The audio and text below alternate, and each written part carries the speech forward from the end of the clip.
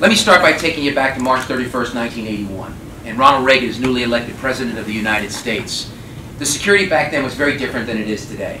And back then, I went to school in Washington, D.C., and it was really, there would be one of those wooden horses, and the president would walk out, and people would just respectfully stand behind the horses. If somebody started to move, the police would just sort of block them a little bit, and it was a very civil kind of arrangement. In contrast, today, you go up to the you can't even get within 300 yards of the White House. When I was there, you could walk into the Capitol, just like a congressman. You could park in the front, right in front of the Capitol. So back then, Reagan was giving a speech at the Capitol Hilton Hotel to the Teamsters Union. He was newly elected, so he really wanted to create a great impression with the country and the people. And so after it was over, he walked out, and as was expected, he walked right out the front door. And there were a bunch of people standing there, people walking up, who's here, who's here? They said, oh, the president's coming out. So he walked out, and as he began to walk towards his limousine, Reagan had this habit. If he liked what you said, he would turn and he would answer your question. And if he didn't like what you said, he had hearing aids, he was like, huh, huh? And so, as he began to walk to the limousine, Mike McCarthy, the Secret Service agent, was with him. Somebody shouted a question, and he liked it. So he turned to answer, and as he did, pop, pop, pop, pop, pop. Everybody froze, except for the Secret Service. In an instant, they knew what had happened. Somebody tried to assassinate the President of the United States. Everybody all of a sudden collected themselves. Mike McCarthy grabbed Reagan by the back of the jacket and threw him into the limousine. The limousine back then were different than they are today. The seats faced each other. They had a wheel well inside. Reagan landed on the wheel well. McCarthy dove right on top of him. 250 pounds. The door slammed shut and the limousine screeched off. As the protocol was at that time, get him to the White House if there's not any serious injury. So McCarthy got off Reagan, sat back. Reagan sat back, and they looked at each other. And Reagan began to breathe very laboriously, but they did not see any kind of particular injury.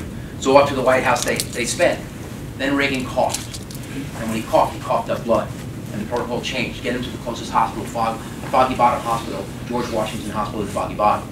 Limousine screeched across town. You can imagine putting the whole world on alert. I remember personally, I was in the allergist's office with my mother. The nurse stuck her head and said, somebody tried to shoot the president. And we said, is he dead? They said, we don't know. The limousine pulled up to the hospital. All the doctors, the nurses, everybody was standing there waiting for Reagan. The door opened up. McCarthy jumped out, went to grab Reagan, and Reagan pushed him away. Inside the limousine, he buttoned his jacket. He stepped out, and he stood there for a moment. He looked at him. He looked at everybody, very calmly. Not a word was said, but the message was loud and clear. I am well, we are safe, things are fine. Remain calm. Then he walked through the doors shut, down he went. In an instant, Reagan sent a message to the world without a word spoken. He understood the power of the personal brand. So today I want to share three things with you. What is a personal brand? Second, why is it absolutely indispensable that each of us consider it? And third, what are a few things you can think about so when you walk out of here, you're a little bit better than when you walked in? See, here's what you need to think about. Everybody has a personal brand. Everybody. It's either positive, negative, or neutral. So why is a brand important today? There's three reasons why your brand is absolutely important today. The first thing is this. We sell something, me and you, that's invisible. The days of the product are kind of long gone, right? We sell services. Problem is 80% of all buyers are visual. They need to see something. 79.4% of the U.S. economy is driven by services, not by toasters, not by refrigerators, not by cars. It's by something that's invisible.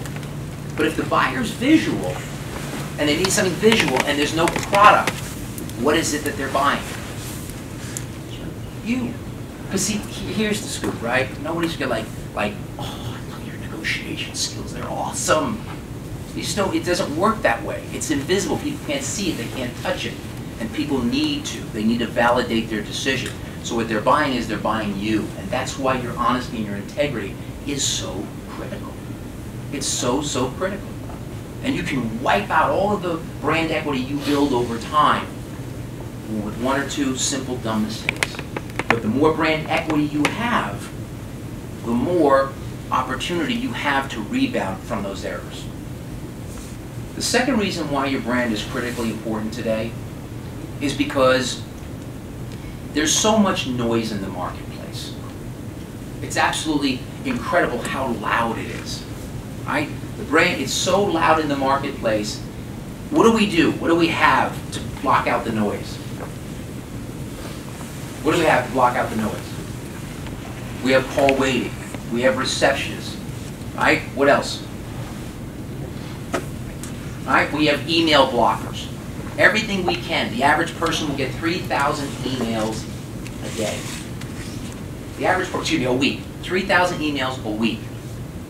The winners are the people who are the synthesizers, people who can put the message together succinctly.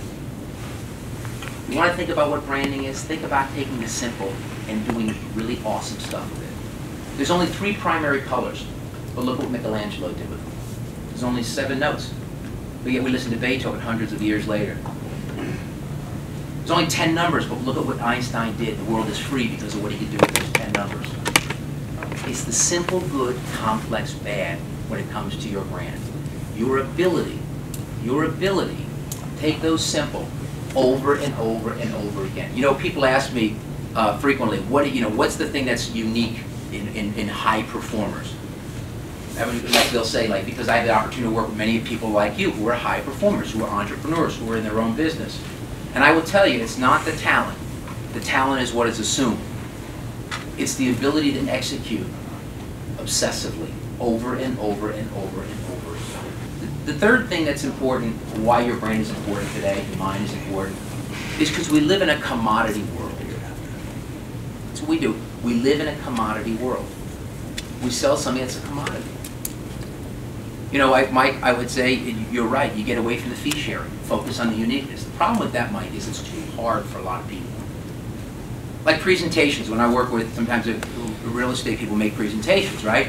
I say, look, here's what you should do. You should go in for the first 5 minutes, and you should talk about your credentials, right? 2 to 3 minutes. Look, the assumption is I wouldn't be here unless I was talented. You wouldn't invite me into the room. But I want to just tell you a little bit about my credentials. Second, I got to talk about the market, even though I know you already know about the market, especially if I'm number 3 or 4 in the line in the presentations. But I want to talk about the market in case you think, holy mackerel, I didn't know anything about the markets, never talked about it. But I want to spend the next 15 minutes talking about what makes us different. But that's too hard for a lot of people. But I will tell you, if you ruminate over that, and you struggle over that, and it takes months or years, once you get it, it's like a sickle cutting right through butter. Right through butter. But instead, people get stuck on the fee sharing. People get stuck on, you know, well, here's my cell phone, you can call me 24 hours a day, 7 days a week. I know your spouse really must love that, but you know, that's the differentiator. You can call me at home. I mean, you laugh, but there are people that's their differentiator. I know when I work with law firms, right, it happens every time. I go to a law firm, and I haven't worked with Latham & Watkins, so I can say this because it's not them, but I went to a law firm, big law firm. What makes you guys unique? We got really smart lawyers here. Super smart lawyers. And I think to myself, that's interesting because Paul Hastings, they put ads in the paper and they go, hey, all the dumb lawyers, come over here. We got a law firm of dummies. It's awesome. You should be here with us. The assumption is you got really talented lawyers. They're really smart. Yes, I know if I say, do you guys think you're better than Cushman Wakefield? Yes, you do. If I was in Cushman Wakefield, they'd say they're better than you. And if I'd say you're better than Collier, Collier says they're better than you. I get it. Studley, back and forth. And the answer is some of you are better than some of the people over there. Some of the people over there are better than some of you in this room. But if that's what you're going to rely upon, you're not going to go very far. So guys, bottom line is everybody has a brand. Positive, negative, neutral. Everything we do either adds to or takes away from it. Number 2, 3 reasons why you got to focus on your brand. Number 1 is the buyer's visual. We sell something that's invisible. Number 2 is we live in a commodity world. We're selling exactly what our competitors are selling, right? And number 3 is there's a lot of noise in the marketplace, and we need to be able to break through that noise. So I want to close with one story, and it's really I got started in the California prison system. I was not a prisoner, right? but I got started in the California prison system because I wanted to be in this business and I couldn't get anybody to hire me. So I was involved with a program called VIP, which is Volunteers on Parole, which matches lawyers up with prisoners. So I went to them. I figured they're not going to say no, right? So I always make the joke that I got started in the prison system and I had to pay them to let me do my seminars. So I went there and I did the men's units and the women's units. And in that prison, you get a Y number or an M number. And a Y number is youth authority, which means that if you were convicted of your crime before you're 15 years old in California, and they believe you have some redeeming quality, that they will parole you by the age of 25. you automatically will get a second chance. If you get an M number, it's the big house. You're going to San Quentin or whatever it is, Pelican Bay, and that's the end of it. Now, a lot of times what they'll do is they'll house M number young kids there until they become of the age of 21 or their space at Pelican Bay, and then they send them off there. So the people that I dealt with were murderers and gangbangers and all of the, you know, armed robbery and burglary and drug dealing and all of it. And it was interesting because you walk in, right, and you think they're going to look different, but they don't. Yes, they're not dressed like we're dressed, but they're people, you know, and they're just like you, and you have to keep reminding yourself, you know, that you're inside a prison setting. And before you get started, they make you sign this form that if they take you as a hostage, they don't have to negotiate for you, right? It's exciting, right? Well, what happens is you get in there, and then they begin to know who you are, and you know you're walking through the whole facility, and you just got to keep paying attention, keep reminding yourself. So the men's, women's, the units were great, you know, and I enjoyed it very much. But the girls were really special. It was really a nice experience because so many of them were caught up in the crimes of their boyfriend or their husbands, right? And they weren't hardened. They just were at the wrong place at the wrong time. So we used to do this exercise where we would, I would buy roses for all of the participants in the seminar. There'd be, you know, 30, 40 people. And what I would do is I would give each one of them a rose.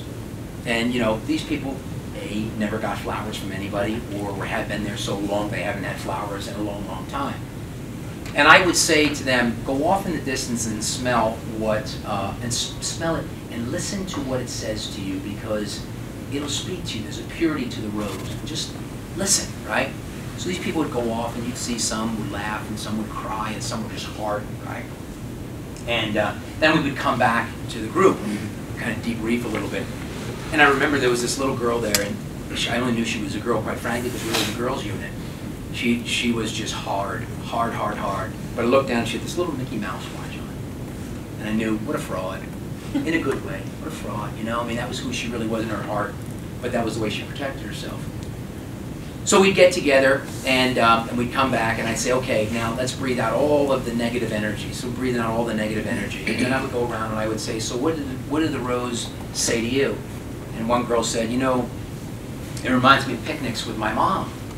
And I said, well, that's nice. And then what does it remind you of? And she says, oh, you know, reminds me of high school, and you know, I'm not going to get my GED because I want to go back to the prom, and I'm going to get out soon, and I'm going to go back to the prom, and I want to get a corsage, you know? And I said to some other girl, I said, so what's it remind you of? And she just looked at me and she said, you know, it reminds me of funerals, but I'd like to go to a wedding someday.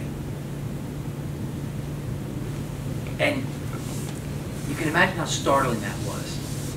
But I also realized in that moment that I had a special opportunity, a special gift. I got somebody to touch somebody in a very unique way. And I got them to think they could be better than they ever thought they could possibly be.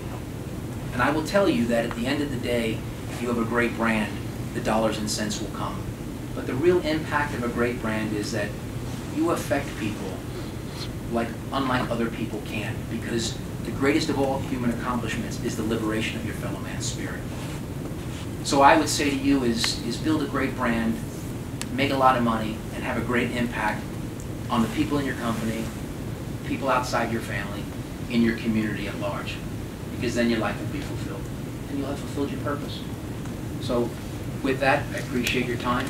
Hope you met expectations.